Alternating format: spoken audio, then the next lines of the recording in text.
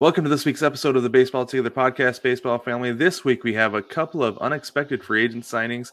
Rob Manfred is at it again, and we're going to assign some free agents to their teams next. 9+ Us presents the Baseball Together podcast with your hosts, Blackjack Brad and Kansas City Little Big Briggy Blue Eyes. And now, Baseball Together.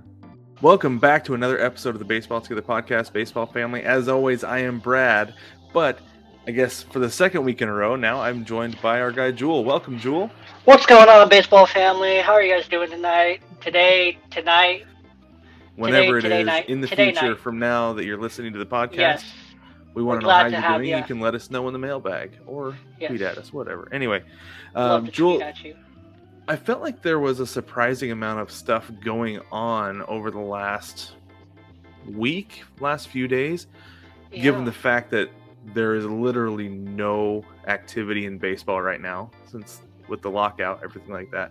But there is baseball in other places. There baseball in the KBO, the NPB, and in the MILB. Exactly. We're going to have minor league baseball to some degree this year. And the other thing, too, is, we're going to have independent ball. So if you live in a community that has independent ball, you have that to look forward to.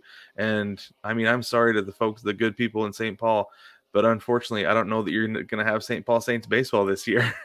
You've had it every year, and then now you got this year that they're affiliated. The second year of their affiliation, you might not have St. Paul Saints baseball this year, but we'll see. We'll see what happens and see how things progress. We're going to continue to update you as we are today. Let's start with this, Jewell. First of all, and I feel like the least expected of them all, Yasiel Puig signed a 1-year deal in the KBO with your Kiwoom Heroes. Yes, I love the Heroes. I don't know. He's one of those guys. He's obviously the biggest name that's signed in the NPB or the KBO so far. But there's been a lot of guys signing over there.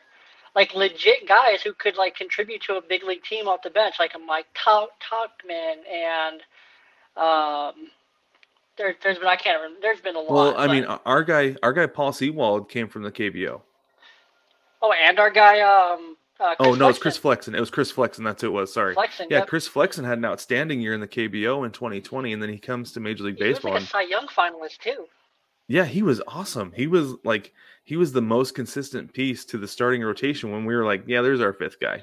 That's fine. And but yeah, he was the man this year. That's our second guy. Yeah, he was. That's our two guy after Robbie Ray.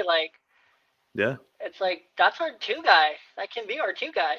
Mm-hmm. Yeah, and he came back. He revitalized his career in the KBO. I'm curious if Yasiel Puig is going to do the same thing because they don't take much crap over there. And so I wonder if this is something that he's doing to take a step in the right direction to kind of rehab his image, because things got a little wild in the Mexican League with him last year. Oh, it did. And this absolutely has to be his agent, Luba, was like, this is it. This is all you're going to get. Mm-hmm. No team's going to sign you to a major league contract. You're 30 almost.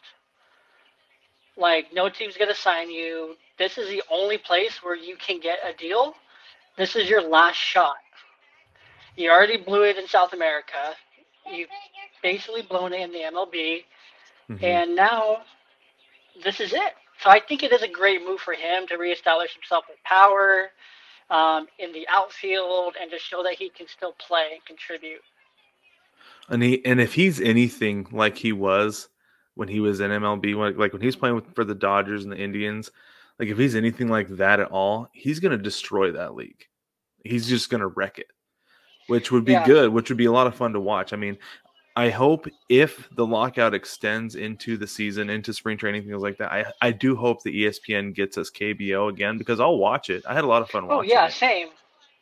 I still wear my NC Dinos inspired hat. What was that? Yeah.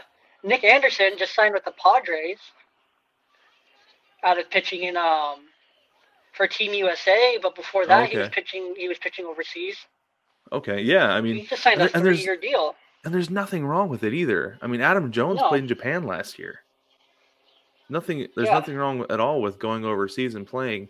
A lot of guys in the NBA, when they go to China or Spain or Italy or whatever to play basketball, it almost signifies the end of their career. But in baseball, it's almost like a pay raise to minor league baseball. Go get yourself right, make $1.5 million over in Korea or Japan or wherever, and then come back, and then you're good to go.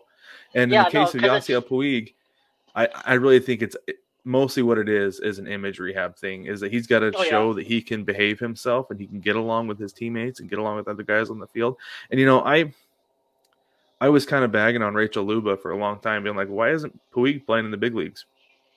But I think this is, and that's exactly it, is nobody wants him. Is that I was like, if she was as good of an agent as we all think she is, then he'd have a job. But I think this is actually a really smart move on her part to find somewhere for him to go. Yeah. No, he needed somewhere. So he needed somewhere. And speaking of guys who can't find a place to land, Dee Strange-Gordon, our sweet D from many years ago as Mariners fans, he jumped around between 4 different teams last season on minor league deals. Yeah, so he didn't ever make it to the bigs last year. Nope. And now he's with the Nationals, which almost signifies a legit shot at a bench spot. I would think so, with the way that team's put together and the fact that they don't have Trey Turner anymore in the infield. And I feel bad for the guy. I mean, the Mariners brought him on. They wanted to play center field because they had the Jerry DiPoto had the attitude that a guy that athletic ought to be able to play center field. And unfortunately for him, it didn't work out. It didn't take. And I've talked about that before, that center field is the hardest of the outfield positions to play, and especially going and playing the first time in center field at the big league level, like, that's tough. That's really hard. Yeah, and I think that's what ruined his career the most. I think it is. I think there were some confidence issues, and that translated over to the plate, and he had some issues there. I hope that he does make the big league roster, even if it's as like a utility guy, a pinch runner, pinch hitter, whatever, like a bench guy. I mean, I want to see him in the big leagues. Doesn't want him on the bench, you know? That kind of speed, especially in the National League. Like, the dude could get on for you. Career stolen bases. The dude could get you a late inning bunt. Whether it's a sac bunt or get you a base runner. Like, he's good for that at the very least. Or get on as a pinch runner and steal a few bases for you and get into scoring position. I think it's a good deal for the Nats, especially on a minor league deal.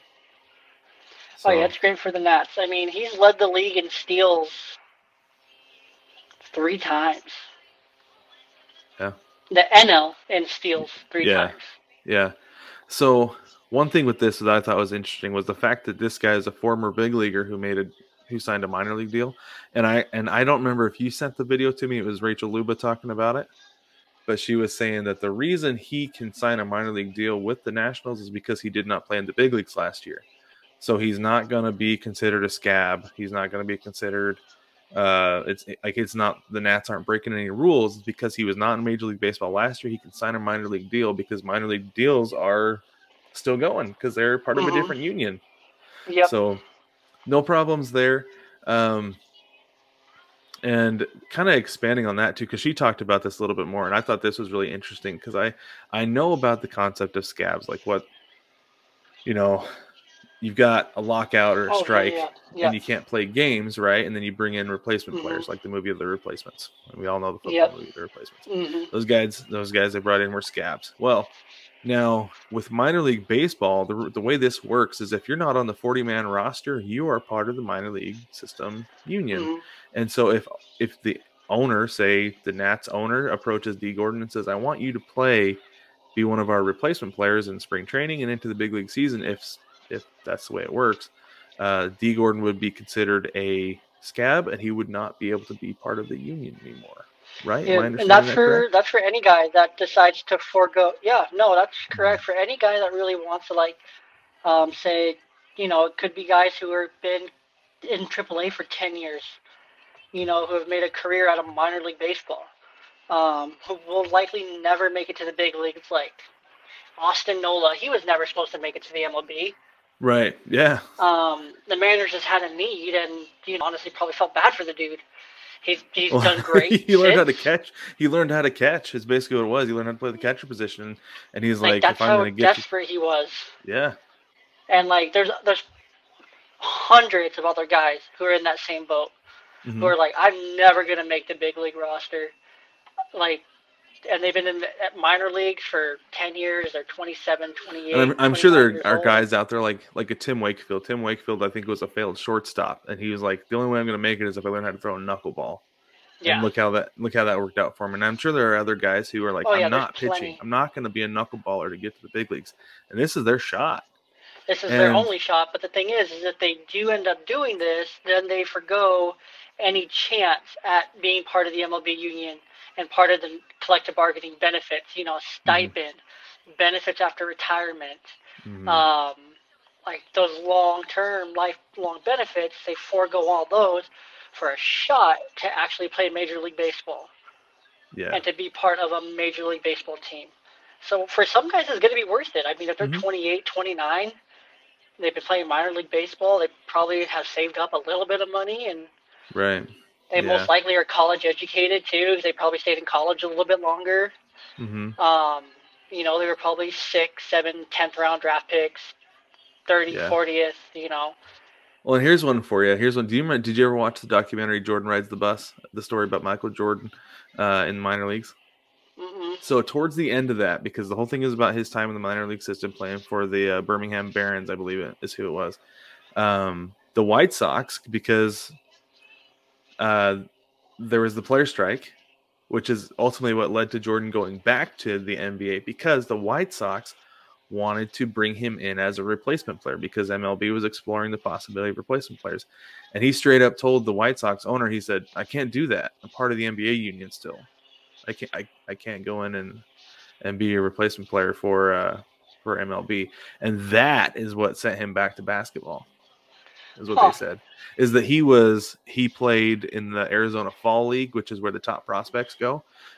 They were ready to bring him up to the high minor leagues, if not give him a shot at the big league roster, because he had made the improvements. Everybody gives Jordan a hard time about, can't play baseball, couldn't hit the curve. But they were saying that he was making the improvements that he needed to get to where he wanted to be on the big league roster. Yeah. But because of the player strike, that he wasn't willing to stick around, so he went back to basketball, which I thought was really interesting. So you think that maybe opens the door for, Russell Wilson, Kyler Murray to take the diamond? And I don't know. Well, because they're part of they're part of the NFL Players Union too. That's true. So I don't think they would do it. I don't think they'd do it. So, yeah, I mean, it's an interesting thought for sure, because that was the first thing I thought of, was like, well, maybe Kyler Murray can go play for the A's and Russell Wilson go play for the Yankees for a little bit, but I don't think they'd do it for that reason. Yeah. So probably not. No, but that's true. Along those lines, though, Tim Anderson did reach out to the Bulls today, because the Bulls have had I think they have 10 guys on COVID protocol right now, so they have 8 active players. So Tim Anderson reached out and was like, hey, hit me up. I'll come play for you guys. He could do it. I'm sure he could do well. Mookie Betts, too. Mookie Betts going to play for the Lakers. Betts can ball, dude. He can. Dude, I know he can. That dude can do everything. There's not anything Mookie Betts can't do. Have you seen those videos of him, freaking bowling a 300, hole in one? He can literally play every sport. Yeah. Well, and the thing is, and above it all, he chose baseball above everything else. It's awesome. Yeah, but speaking of the lockout and everything that's been going on, I read this article actually just a little bit before we came on. Ian Happ with the Cubs said that the owners were only in the room for 7 minutes the day of or the day before the lockout. That the players brought this all-inclusive proposal about compensatory draft picks, free agency, service time, all the topics. It was a full proposal, and the owners rejected it, didn't make a counteroffer, and pieced out and got ready for the lockout, which I think is pretty messed up, because that's gotta be planned. Oh yeah, 100%. Right? It's definitely walking up to the table and saying, I don't care. We're doing this. Which to me feels like the players have a case for a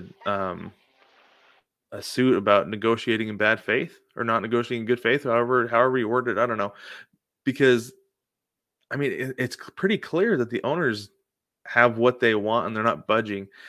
And the problem with that is that they have all the leverage. I was thinking about this tonight. like a guy like Art Moreno with the Angels. And everybody else is like this, that their main source of income is not their team, right? Their team is a hobby. It's an expensive hobby. So by not having a big league team play, like, yeah, they're not gaining money from ticket sales or jersey sales, whatever revenue that comes in. But on the other hand, they're not paying the players. So Art Moreno, I can't remember. Anyway, he owns the Angels. He also owns Angel Stadium. So he's not losing money on rent for the stadium. If he's like, okay, we're not planning on reaching an agreement until July. That gives me April, May, and June to book concerts and other activities at Angel Stadium that I can make money off of rather than baseball. And also, in that time, I'm not paying Mike Trout. Yeah. I'm saving $15 million. Yes. Like, there's the problem that we have, is that the owners have nothing to lose to sit out. No, the players have everything to lose. Yeah, which forces the players to compromise more so than they should because of the owners. Mm-hmm. And, I mean, a guy like Art Moreno, I mean, that made me think of, he's planning a huge expansion for LA Angel Stadium, too. Yeah. Like a massive extension. Mm-hmm. I think he would get more coming from ticket sales and merchandise sales and anything else to be able to do that expansion. Yeah. Well, and I mean, I went to a game a few years ago, and after the game, Ludacris performed, and I mean, he could bring in guys like Ludacris. He could bring in, I mean, I don't even know who's like contemporary these days. I don't listen to the popular music on the radio, Jewell. So like, I mean, he could bring in whoever he wants to put on a concert and get Olivia just Rodrigo. as much money from that. Who was that? Olivia Rodrigo. Okay. Yeah. Oh, yeah. I know Olivia Rodrigo. Okay. But anyway, he could bring in people for concerts. He could bring in a monster truck rally. He could bring in. Yeah, he could do anything. He could do everything. Whatever he wants. That's 3 months. That's 3 months. That's 12 weekends of just packing this place out with a concert, with multiple things. You do something during the day and then something at night. Yeah, exactly right. And so he has no reason to negotiate with the players if it's not anything that he doesn't want. And that's the problem that I have. Stadium already has, concerts and stuff booked in August and July, and for weekends that the Mariners aren't supposed to be there. So what's stopping them from saying, hey, local Seattle big band person thing, let's host more high school games. University of Washington, you want to play some games at T-Mobile? Bring it in. Oh, yeah. UW would be right there in a second. Nothing stopping college baseball.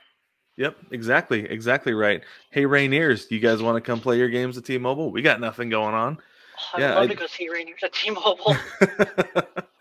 I know, and those guys would love to play at that stadium too. Oh, yeah. So I don't know. That's like my biggest problem with this whole thing is that the owners don't feel like they're going to budge for anything, and they don't have to. That they're just going to sit and they're just going to like basically lay a siege on the players and wait till those low level guys who are playing for the league minimum or just above are getting ready to are like, guys, I'm out of money. Like I need to play to get paid, and that's the issue that I have with the whole thing. But anyway, there's your weekly dose of the CBA. Let's talk a little bit about baseballs. So we found out that baseball had indeed juiced the baseballs. They were wound a little bit tighter. The laces were a little bit lower to reduce drag, so they're flying just a couple feet farther. And this blew my mind because they made a huge deal of it before the season, saying, "Oh, we're deadening the baseball. It's going to make it so every outfield fence is like 5 or 7 feet further away than it is, and we're going to take away sticky stuff." Yeah. And we're going to deaden the baseball, so it's going to level it out between pitchers and hitters. Nope.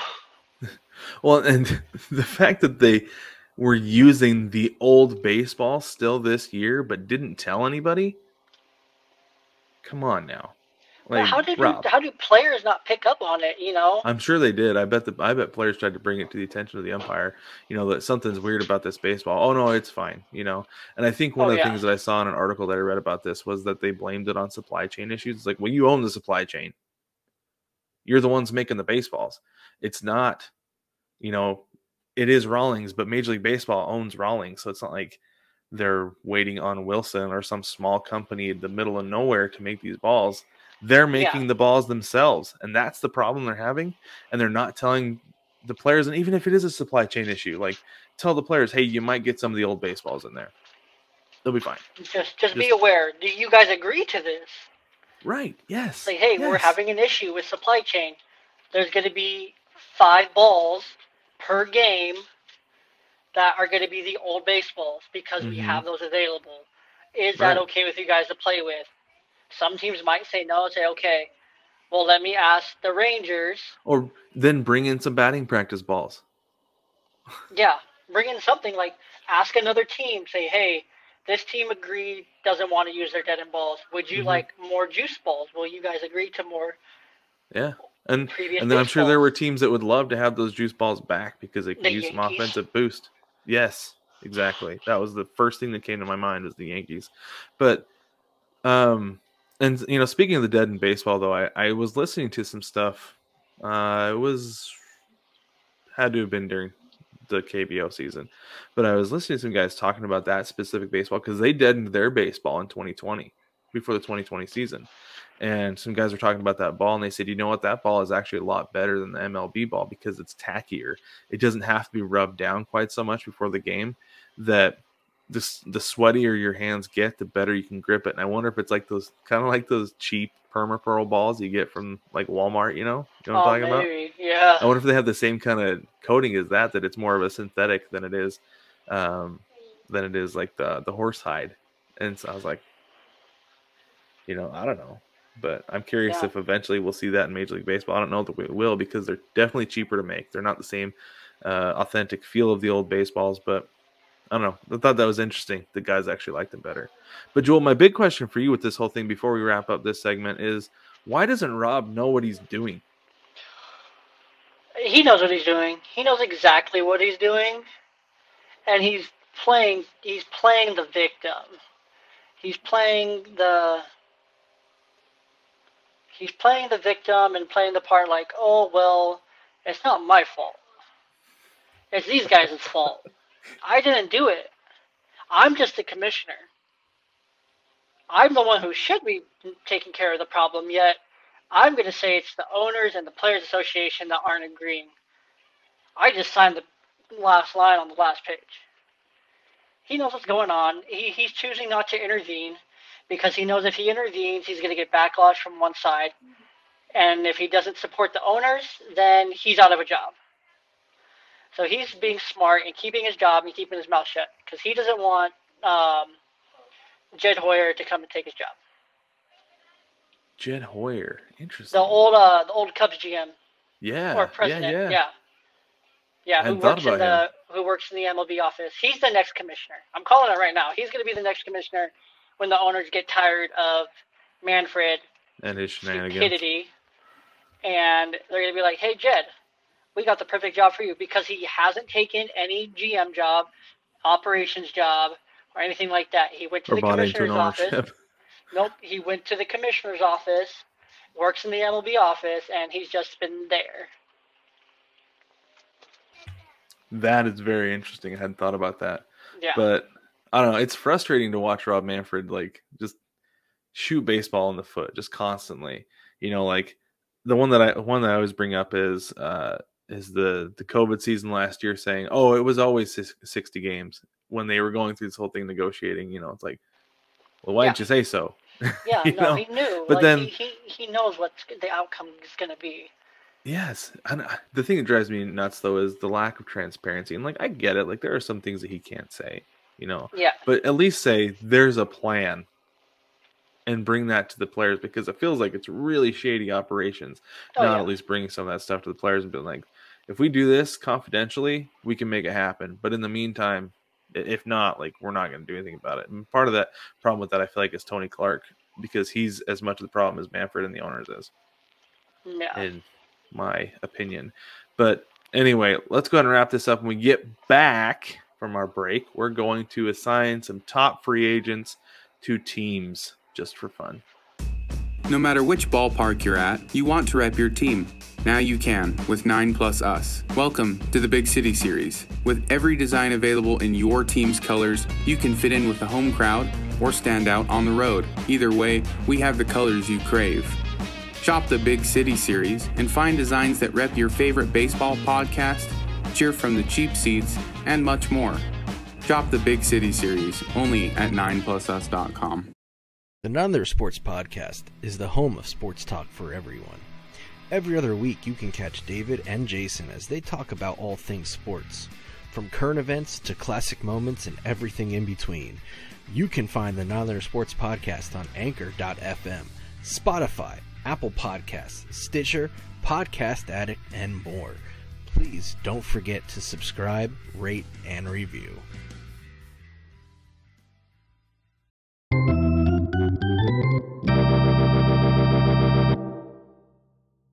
Welcome back, baseball family.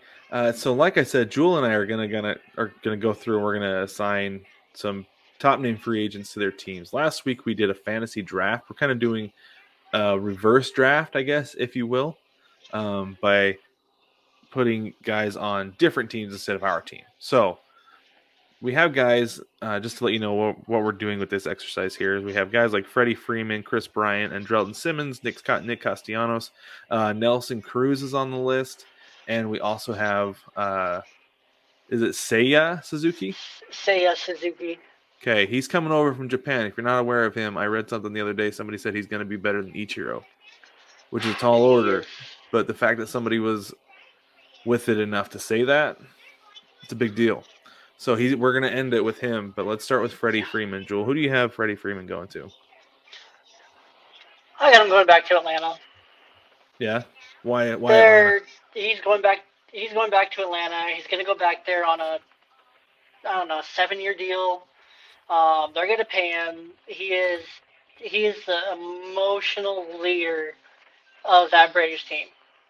He's been there for 12 years in the organization. He came up when he was 20. He's 31 now, so I mean, maybe a 5-year deal, realistically. A 5-year, 120 to 150. Because that's their guy. That is their guy. This Braves team would not have had any success without a guy who's been a 6-time top 10 MVP candidate. 5-time All-Star. 5-time Gold All-Star. Glover, 3 Silver Slugs. Yeah. He did actually get 1 MVP. 1 MVP, but he finished in the top 10 5 times. Mm-hmm. Like, he is everything. He is the Braves. Mm-hmm. The Braves do not go to another World Series without Freddie Freeman. The Braves aren't competitive without Freddie Freeman. Even mid to late 30s, Freddie Freeman, his power is going to age really well because his swing is going to age really well. He doesn't try to do too much. He has great athleticism for a first baseman, so his position with his power and everything just ages really well, and I don't think the Braves can let him go. Yeah, and at 6'5", I agree with you. He's got to go back to the Braves. At 6'5", like, he's got the length that he doesn't need. He doesn't need to get a whole bunch of torque from his hips to hit the ball hard. All he has to do is get those arms extended, and it's going out. So, yeah, his swing is going to age really well. First base is the perfect spot for him because his body will age well with it, and with with the potential of a universal DH starting in 2022. Guaranteed. There's no reason for them to get rid of him at all because even if they have a young first baseman coming up, they're going to want his bat and his leadership in the clubhouse for, I'm going to say 6 years because he just turned 32. Years. Yeah, he just turned 32 in September. Yeah, a 6-year, 150 to 180. Like, they're going to have to pay him upwards of $30 million if they want to keep him. I was gonna say 6 years, 180 was what was my target for him. I feel like that would be a reasonable deal for a guy of his age. Freeman. I know, but I think we're going to see guys coming out a little bit lower on the backside of this back CBA. End, yeah. I mean, he's put together. He has single-handedly won 43 games for the Braves over his career. He has, and up to this point, let me find his career earnings real quick. He's already earned $133 million. So another 30 a year for him, another 180 over 6 years for him. I don't feel like that's unreasonable. It is a pay cut. Oh, actually, no, that's a pay raise by $8 million a year. Yeah, no, and he deserves it. If there's anyone that's deserving of $30 million at this point in his career, coming off a World Series, previous MVP, Freddie Freeman. Like, Yep, no one I doesn't agree. love Freddie Freeman. Frederick. Yeah. He's my favorite Brave and yours. All right, so Freddie Freeman going back to the Braves. I'm going to start with Anthony Rizzo. Rizzo to me is a tough one. I'll be honest with you, because I don't think he'll go back to New York. I don't think he enjoyed his time as a Yankee enough to want to go back. I know every Yankee fan thinks that everybody loves being a Yankee because you're wearing those pinstripes. Anthony Rizzo is the exception, not the rule. Man, out of all these guys, he's the one I looked at and I was like, I honestly don't know. I could see him going back to Boston potentially. I think it depends on what Schwarber does. I feel like if Schwarber goes to Boston, I don't think Rizzo will, because there's a couple spots for him there with first base and the DH. But that's where I'm going to put Rizzo, is Boston. And if we're doing contracts, I'm going to give him probably a 5-year deal at $140, I would think. Okay. You know, I like Rizzo. Rizzo, he's like one of him and Frederick, two best personalities in the MLB. Yes, I agree with you. Far. Like, first basemen always have a good personality. Like Pujols, we have to. Cabrera. I was watching an interview with Joey Votto on Dan Patrick a few weeks ago, and he's like, do you have to be social to be a first baseman? He said, absolutely, you have to be social, because everybody's coming to you. You got to be able to talk to these guys when you get there. You're holding them on. You got to have a conversation with them. Can't be awkward. And Rizzo, he's just cute when he smiles too. Like, not in a weird way, but like he's just very like aesthetically pleasing when he smiles.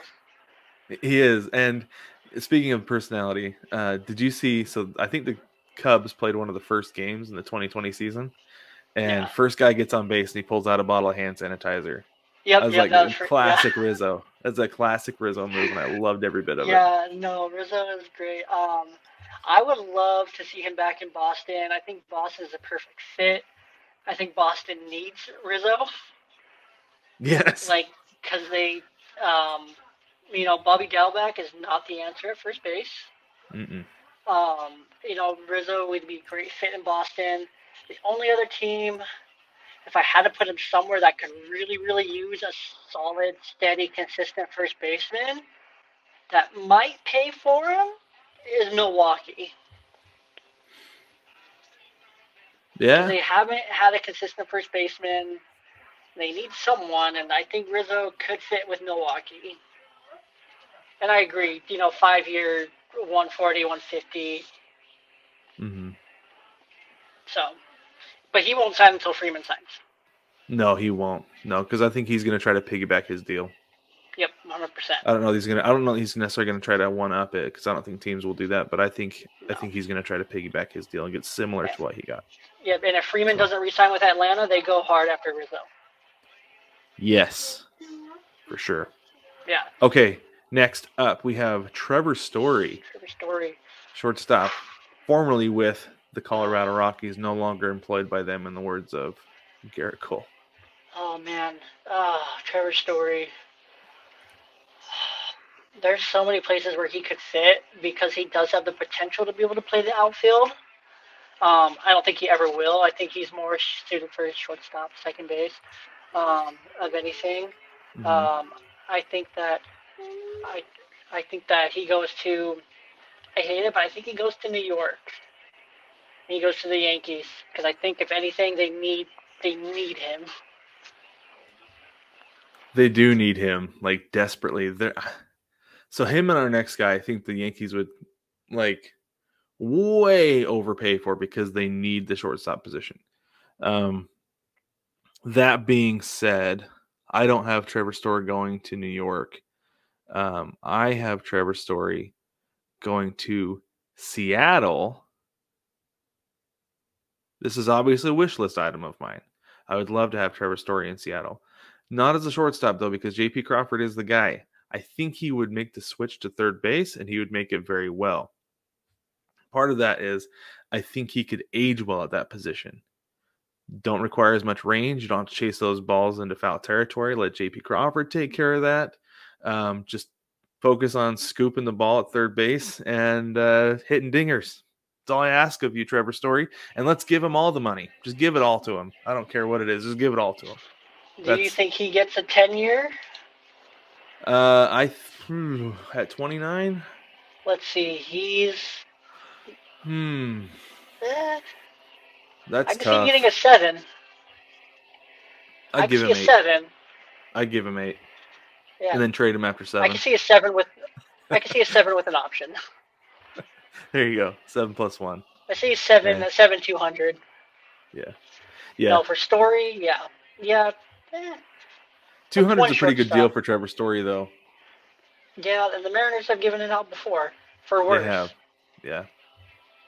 It's true. So. I think, and honestly, I think his down numbers this year are the result of him being disgruntled for not being traded at the trade deadline. Oh, yeah. He was not a guy who was willing to play for the Rockies after they told him they were going to move him. Oh, yeah. So because he was the last, last 4 years he's been top 15 in the MVP voting, top 10 once, and then this year he goes and he hits 251. He does nothing. Granted, he hit 24 home runs, but that ties him for his second lowest. I mean, aside from the COVID year, that was what he hit his second year in the league, and one of his second worst OPS at 801. So I really think he mailed it in after the trade deadline, which I'm fine with a guy like that because the Rockies showed him that there was not going to be any loyalty there. They told him they were going to move him. They did not. I'm fine with it. I don't feel like there's an attitude issue there because he's a guy who comes and plays hard and plays really, really, really well. So I want him. No, I agree. And then that leads us to our next guy who also plays really, really well, really, really hard, and goes 110% all the time. Carlos Correa. My time. So I have to say this.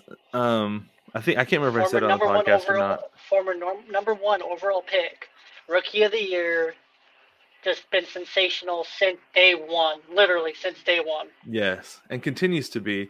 So he gets better. When he did the whole thing with the watch in the World Series when he hit that home run, I really thought he was going to undo the wrist guard, undo the arm guard, and just drop him at home plate and then go on his trot. Like once I thought that was going to happen, I desperately wanted it to happen. I was okay with the Correa time. I was okay with the watch tap. But so Correa, I feel like is going to New York. I feel like the Yankees are going to give him everything that he wants, and he's going to go to New York, and he's going to embrace the culture. He's going to love being cheered by the fans. He's going to love being booed by the fans because he's a guy who's self-aware enough, for the most part, I feel like, to be like, yeah, I deserve to be booed when I'm being booed. Yeah, like he suffered through it in Houston. He did, and he performed the entire time. He's the one guy who did, and I think that New York, the Yankees in particular, is an outstanding fit for him, and they're going to give him. Man, they're going to give him what? They'll probably give him 13 years because he's only 27. I bet they'll give him 13 years, so $400 million. Yeah, no, I can see it. Yeah, I think Correa, and he's so good. He is so good. I hate how good he is. I wish he would go to the National League so we didn't have to deal with him at all. Dude, same. Oh my god. Go to the Mets. They got Lindor. They do. He's not leaving. He's not going to go somewhere and not play shortstop. Yeah, no, he's a shortstop through and through. He's a platinum glove at shortstop. So yeah. I think the contract. You're right. I think it is a possibility of a 13-year deal. New York makes a lot of sense. I'm trying to think of somewhere else. This is gross, but if there's a team that's going to do it, and a team that's going to way overpay for a guy, it's the Dodgers. I don't think they give him the long-term deal that he wants, though. I think if he was going to go somewhere and be on an expensive short-term deal, I think he would have stayed in Houston. But on the other hand, he's also demonstrated that he does not want to be in Houston anymore because he's turned down multiple offers from the Astros. I could also see another. Do you want to know who could use another big ego? Who's that? The Phillies. They have so many in that clubhouse already. But, I mean, they already have Harper, but, I mean, very similar profile, very similar pedigree, very similar, age when they got the big deal. very similar, Yeah. like makeup, stats. Like those guys back to back in the lineup is like Oh my gosh, that'd be so dangerous. potato. It's like the same You put player. Correa on in the lineup before Harper, and he's actually hitting 2-run homers instead of solo shots. Yeah. Like, I could see it with the Phillies, and Dombrowski has said he wants to land a big shortstop. Yeah, man, that'd be crazy, that locker room though, man. So how do you think he would play with Gene Segura? Do you think they? I mean, I'm sure they'd play well together. Segura. I mean, no, because Segura would move to second. I think he's been playing second because they had Didi Gregorius playing shortstop. Yeah, I mean, they would have Bohm, Correa, Gene Segura, Rhys Hoskins, Bryce Harper, JT Realmuto. That's pretty solid. As long as Bohm's hitting and Hoskins is hitting the way that they can, it's a pretty solid lineup. I'd make that deal if I was the Phillies. Yeah, I can see it. I can see the Phillies doing it. They did it for Bryce. They did. Yeah. Same kind of player. That leads us into Chris Bryant. The next guy, Chris Bryant. This is the guy that I got going to Seattle. Yeah. This is the Jerry Dipoto guy. This is the Jerry Dipoto guy. You're right. Chris Bryant is the guy that Jerry Dipoto has said. This is the kind. He has basically said we want Chris Bryant without saying we want Chris Bryant. Yeah. I think you're right. It's hard to deny. It's like, they didn't get Semien. So what? Probably because they were waiting for Bryant. The thing with Semien is that, I mean, he had this outstanding year in Toronto at second base. And the Mariners are very familiar with him since he was in the AL West with the A's, but he's playing shortstop.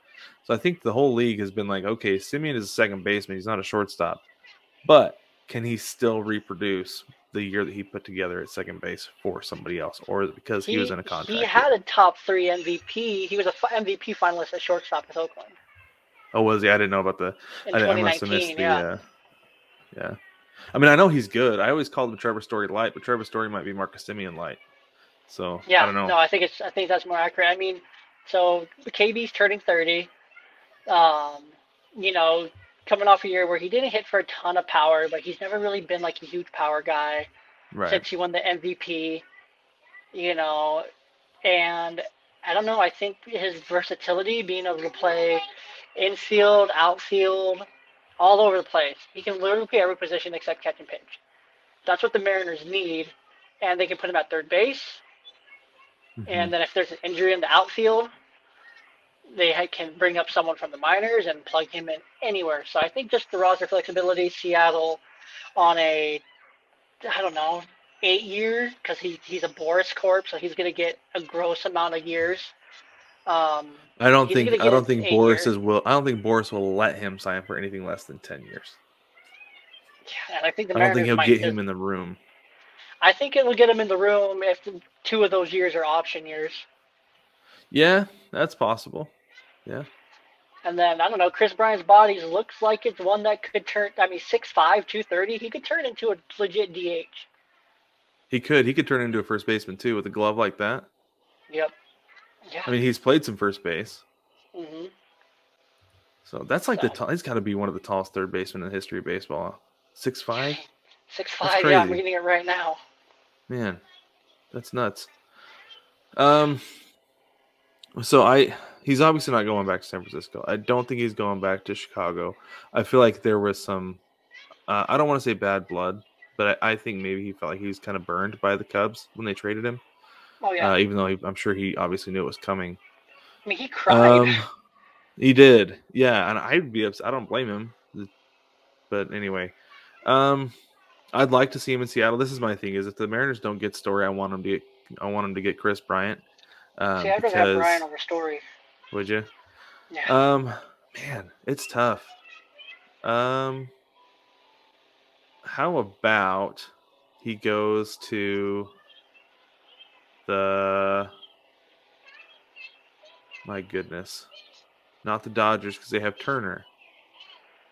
Yeah, they do. What if he goes to Colorado? That organization's too dysfunctional for him. that would be strictly a money deal, but that's not uncharacteristic of Boris Client. No. I mean, they didn't want to pay Story. I don't think they would want to pay KB. Yeah. It's true. They paid Nolan Arenado, and they traded him away. So yeah, you're right. No Colorado. He could be another option for the Yankees. Yeah, no. I feel like Boris has the Yankees on speed dial. One, send. Mr. Cashman, how much are you willing to pay my client? Yeah. Chris Bryant here. You're my first call. Yeah, exactly. I don't know. Chris Bryant for me was actually the hardest one out of the whole group because I don't know, because I'd like to have him in Seattle, but I don't know where he would go other than that. Yeah, no, I mean, I can't even see him in Toronto, really. Toronto's going to spend on someone. They have to. They're going to have to bring somebody in to fill in the holes there. I saw the other day somebody said Anthony Rizzo to the Blue Jays. I was like, no, what are you going to do with Vladdy? You're not going to. I mean, I guess you can have him as DH, but no. Anyway, all right. Next, we have Andrelton Simmons at shortstop. Now, Cincinnati. Oh, really? No, their shortstop just won Rookie of the Year. They got India. Gross. See, I have Simmons going to Toronto. No, they have Bo Bichette. Put him at second base. Oh, yeah. Well, put Bo Bichette at second base. True. Yeah, I can see Simmons fitting there. I mean, it's not anywhere close to Semien, but. No, but I mean, he's a more affordable version of Semien. It's very true. So, yeah, I feel like he could go there and fit in. I haven't been able to think of anywhere to put Andrelton Simmons, so. Okay. What about Nick Castellanos? He's. Do you not like Castellanos? Two places. I do. I just, I don't know. I think there's two places where he could do really well. Two places that he could do really well because the managers can handle him. Okay. And I think those two places are Detroit and the Chicago White Sox. I don't know if he'd get along with La Russa, though. Yeah, I think he would do well in Detroit. I think if anyone that's going to sign in Detroit off of this list, it's going to be Castellanos. Because they got Baez, they got Miguel Cabrera, they got the young pitching. Like, the chance to win is there. Like, the only real competition in that division is the White Sox. Yeah, exactly. Exactly right. No, I had him going to Detroit, too, because he doesn't have to be the guy to carry the team, which he has the personality to do it. I'm sure he has the confidence. Yeah. Like, it wouldn't be, like, if he had to carry a team, I don't think he would shy away from it because he did a lot for the Reds this year. But to get a team to the playoffs, you don't want him as your top guy, and you've got Baez and you've got Miggy. I think he is a strong number 3, possibly number 2, depending on the kind of year Baez has. Yeah, that's true. I think another place I could really use him is Milwaukee, because they need someone to take pressure off of Yelich. They do. Desperately. They desperately need a star to take pressure off of Yelich. Mm-hmm. I mean, you saw it. Once Braun hit his decline, Yelich could not carry the load. Yeah. He's good. That's crazy. Yelich the Brewers had the talented. best outfield in baseball there for a couple of years, and then now it's like, geez, get him somebody. Yeah, it's like, literally anyone on this list would be great. Mm-hmm. Yelich would be like, I don't care who you get someone, please. Get Kyle me another bat. Get Kyle Seager for all I care. Yeah, I'm sure he'd hit really well in Milwaukee. Oh, he would do so well in Milwaukee. That's one place I would love to see him go. Yeah, that'd be a great spot for him. Wasn't on the list, but we'll do it. Okay, Nelson Cruz. Speaking of former Mariners. Bring him back, baby. Bring him back to Seattle? Bring him back. Okay, Bring him back to Seattle. I think we've had this conversation. That outfield in Seattle is awfully crowded right now, and our guy Kyle Lewis is probably going to be the DH going forward. Do you want an aging Nelson Cruz hitting in Seattle over a young, fresh, and full of pop Kyle Lewis? Is that really what you want, Joel? Because I don't. No, I don't. But like I do, because like just the clubhouse presence of Nelson Cruz. Everybody loves that guy. That's for sure. I mean, it's just like it's what the Mariners need. Like between like this addition of Robbie Ray, and you bring in Nelson Cruz, like your clubhouse is on lock. like with leadership Yeah, and I do mentorship. think. I don't know, because I feel like Mitch Haniger and J.P. Crawford have done a lot to take on that role the last couple months of the season. So I think they're fine there. If I'm Nelson Cruz, I'm going back to Tampa. There is zero pressure to perform there, like none whatsoever. And he could hit the balls into the Stingray tank all day long, and everybody would love him. Oh yeah, no, He I hit agree. him up on the catwalk, hit him to the back wall, hit him in the fish tank, everywhere, and he could go up there and strike out 150 times during the year. Nobody would care. They have no cares. Like it's like, oh, cool, Nelson Cruz, good job, dude. Yeah, no big deal. Just smile and look pretty in your 40s. Exactly right. That's the thing, is he's in his 40s. He's gonna hit a wall at some point, unless he's juicing again. Tampa Bay is great for guys in their 40s. Exactly. Retirement community. The humidity is excellent for your joints. Him and Brady can get along. Yes, for sure. All right, Carlos Rodon, starting pitcher. Who needs starting pitching? Everybody. Actually, no, not really.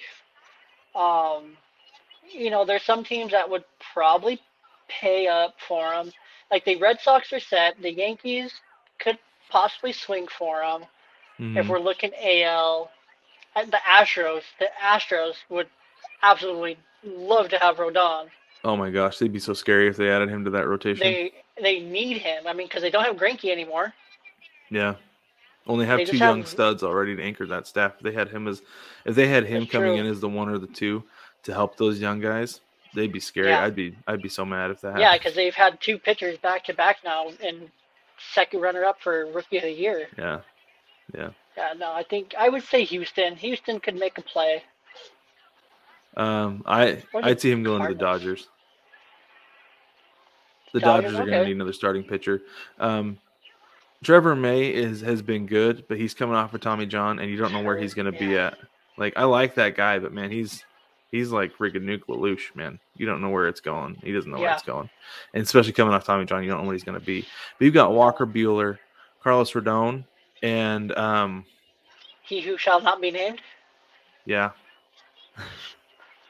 But I honestly can't think of his name off the top of my head right now. But TB. Trevor Bauer, you're right. TB. Yeah, like that pitching staff with those 4 guys, and you're not playing. You give him Clayton Kershaw's money. It's dangerous. That's really scary. You have to give him Clayton Kershaw money, which is the next guy on the list. Exactly. The Dodgers are going to bring back Clayton Kershaw. It's going to be a short-term deal, 2 or 3 years, not a ton of money. And I think they're just going to bring him back to say, hey, this is – and he's going to be like, this is home. Like, this is it. Like, I need to make a last run at it. And you guys give me my best shot. I will take the pay cut finally to play and compete for this organization. I think he comes home. I don't think he goes anywhere else because I don't think anywhere else really wants him. Yeah, and except the Cardinals. The Cardinals would love Clayton Kershaw. Yeah. Absolutely. Cardinals or Dodgers for me. This is the thing, is that Kershaw's only 33, but he feels like he's about 39 or 40. Yeah. With the way he's been pitching lately. And he has reinvented himself. Like, he's still pretty decent, but I don't know that I would want him in the postseason just because there are a lot of miles on that arm. Yeah. Pitching deep into the postseason. And you have basically an entire Gold Glove defense in St. Louis. Mm-hmm. Yeah.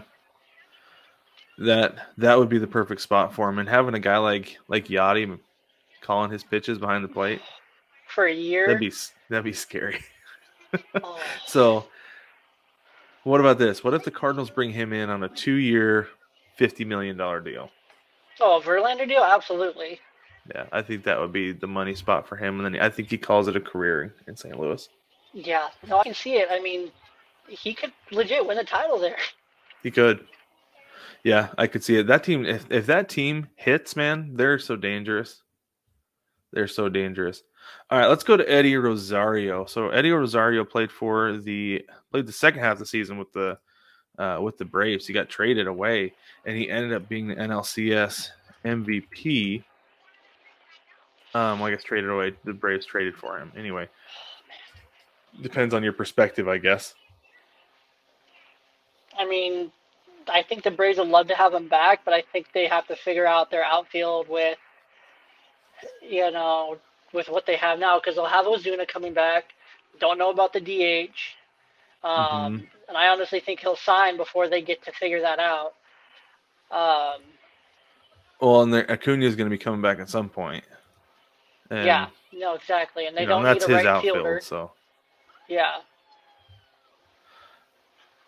I don't know. If I'm the Braves, I'd bring him back, though. Oh, yeah, no, absolutely. Like, that was because he's an affordable option, and he's going to do really well for you. He's going to contribute. He's going to help. I mean, he was a big contributor. You could bring him back and not bring back Soler, and you'd be fine. I guess depends on what you do with Soler, because they could trade him away and get some pretty good assets. But yeah. I don't know, or let him walk and keep Soler. I don't know. Yeah, no, I think the Braves would be a great spot. I don't know. I think he kind of wore out his welcome in the AL between the Twins and the Red Sox, and I think he's just kind of worn out his welcome. Oh yeah, Cleveland. Yeah, he was with Cleveland. He was with the Twins. Yeah. I think he's just kind of worn out his welcome in the AL. Maybe I could see. I was gonna say maybe Oakland would bring him in, but I don't know if they'd want to pay for him. No, they would trade for him from Miami. Yeah, there you go. Maybe that's where he goes, is Miami, and then partway through the season they trade for him on a 1-year deal. If maybe he signs a 1-year deal with Miami, and then the A's trade for him because he's an expiring contract. I mean, they've done it. They did it with Starling Marte, so I mean, exactly. I know. What about that though? What about Miami? I mean, I think they're just like, they're so quiet. I mean, Kim Ng and Derek Jeter have done a really good job of putting together a low-key, like, really sneakily competitive team with Don Mattingly. Like, yeah, we knew the 2020. Yeah, we knew the 2020 Cinderella Marlins weren't going to be a thing. But Sixto Sanchez will be healthy. Sandy Alcantara just got that nice 5-year extension. Jazz Chisholm is one of the most exciting young players in the game right now. I like that guy a lot. He's really good. Yes. They have a very good, solid team. Not like, they still have, Jesus Garcia, Garrett Cooper, Brian De La Cruz, Jimmy Garcia.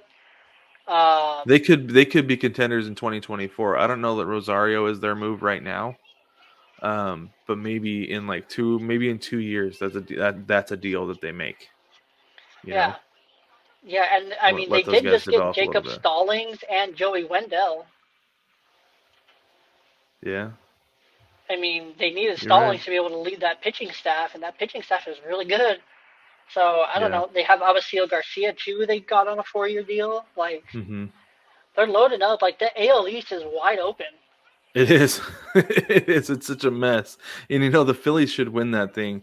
Well, I shouldn't say the Phillies should win that thing, but they should come in second place behind the Braves for sure. But man, it's wide open. Like, I don't know. I remember statting it out last year. I statted it out last year, and all these teams have the potential to be plus 500 teams.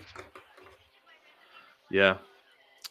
Yeah, it's interesting. And that might be the move for him, is to go to Miami and help build up that team and and if they sign him to a long-term deal, then he could be the guy who leads them through the playoffs, or leads them at least for a deep run.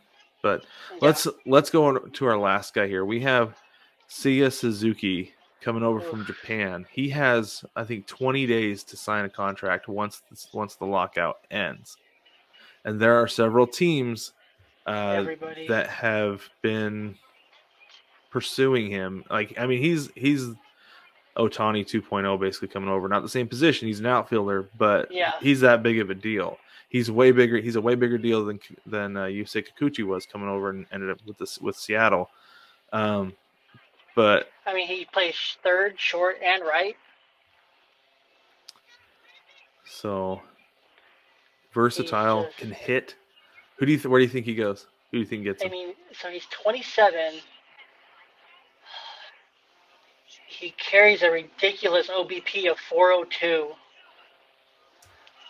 I'm like looking at his stats and I'm like amazed. He's like a Gold Glove MVP, like everything. I think. Yeah, he's the man. Yeah, he's good, and we have seen a tendency for Japanese players to stay West Coast. They don't really like going out except east. for Matsui and Daisuke. Daisuke, Matsui, Tanaka. Mm-hmm. A few of those guys. So we either see them go East Coast, West Coast. Big market teams. Mm-hmm. LA, New York, Seattle has landed their fair share. Uh-huh. And they don't need him. But I think they'll do it if the price is right. And it could be because they still have money. The Mariners could go after him. They're going to. And they're making a run, and I hope they get him. They whiffed on Shohei Ohtani. They were the runner-up for Shohei Ohtani. And I bet you know, Ohtani is at first it was looking right like, whoo, not signing. Dodged a bullet on that one. But now it's like two turns of Tommy John later, and the dude's out here throwing bullets and hitting bombs. Like, I bet even he's regretting it right now because he's like, I could be in Seattle. It could be contending. I could be contending in Seattle right now, but instead I'm stuck here in LA. Mm-hmm. And I think Mariners Suzuki would have made the playoffs this year if they'd had Ohtani. Oh, 100%. Yeah. They would have made it last year and this year. Yeah. But I think Suzuki, with his power, his age, his versatility, the fact that he can hit, play third, play short, outfield, I don't know. It's hard to see not a great fit with the Mariners. So here's the thing. We talked about guys who Dipoto likes. Chris Bryant can play third base, first base, outfield. Dipoto likes to move guys around. He likes guys who are versatile, who can move around situationally and can play different positions every single day. I think that's why he goes to Seattle, is because he sees the opportunity to play more than just the outfield, more than just third base. He's played 73 games at third base. Yeah. He's played 67 games at shortstop. I think that he sees the opportunity to play more than just one position and to get in the lineup and hit every day, because Dipoto figures out a way to get guys at bats if they're hitting. If you're hitting, you're going to hit. He always has. Yeah. So, yes, because Dipoto and Service are putting together that lineup together, and if you're hitting, if you're hitting well, you're going to continue to hit. So I think that he's going to see that opportunity. And even if you're not, we need an upgrade at catcher, at DH. Luis Torrens is not a DH. He's not. He's definitely not the solution. I'm sorry. I mean, you could put. I mean, you said it. Kyle Lewis coming back. Yeah. We need a DH. Yep. We need a DH, and Kyle Lewis. We need someone to take outfield reps. I don't think we'll ever see the Holy Trinity. I don't think we will either. But you know what? If the Holy Trinity consists of Julio Rodriguez, Seiya Suzuki, and a hitting Jared Kelenic, I'm here for that. Because Kelenic, he showed after he drove in the game-winning run down here in Arizona, something clicked. He's like, Mom, I'm a big leaguer. It's probably having the grandparents there. It's probably like. It had to have been. It had to have helped having the grandparents there. For those of you who don't know that story, I ran into Jared Kelenic's grandparents after the game. I saw them wearing his jerseys, and I said, "Hey, I hope you're going to show up tomorrow night too, wearing that same jersey." And they said, "Well, we better. We're his grandparents." What? It was awesome. Yeah. But anyways, but with that, baseball family, let us know what you think about our free agent assignments. It was a little bit harder than I thought it was going to be. Maybe I should have prepared a little bit more, but it was a lot of fun. Nonetheless, I think we had a good time doing it. Let us know what you think. Reach out on Twitter at baseball2gether, or drop something in the mailbag. There's a link down in the description of every episode, or go to baseballtogether.com. You can find the link there. And while you're on the interwebs on your phone or computer, don't forget to hop by the shop at 9plusus.com. Spell it out, NINEPLUSUS.com. Tonight I have my Heroes Get Remembered but Legends Never Die shirt with as usual, my pirate baseball hat on backwards because of my green screen and everything. But anyway, Jewell, thank you again for jumping on with me last minute. Of course. Fantastic having you on as always. And you're going to be back next week, right? The next week? Yeah, because next week we're doing next week we're doing baseball shopping. Santa. Next week we're doing baseball Santa. We're writing our wish list to Santa. So make sure you tune in for our annual baseball Santa episode. And with that, baseball family, we will catch you next week.